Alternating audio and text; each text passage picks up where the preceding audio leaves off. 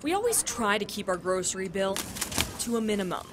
But for the past couple of months, there's been an organized group here in the Valley working against you. And that is a challenge. Joe Kapellik with Fry's Foods is working with Chandler police to stop a retail theft ring, hitting a number of grocery chains throughout Chandler and Mesa. They're not a typical shoplifter.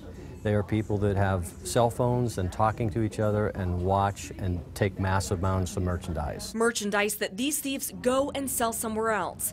And we're talking about products that are anything but cheap. This surveillance footage shows suspects clearing an entire shelf of Tide in a matter of seconds. Other products include top-shelf alcohol, baby formula, and diapers.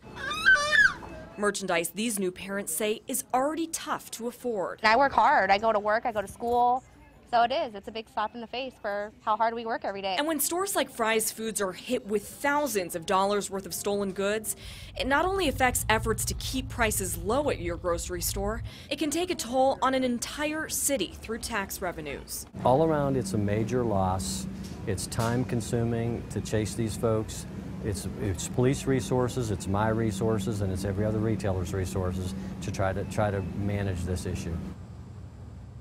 Now, Fry's Foods stores here in Chandler have lost a total of $7,000 worth of merchandise due to this retail theft ring. They say they have not taken any action to lock up any of this merchandise or to raise prices due to this crime.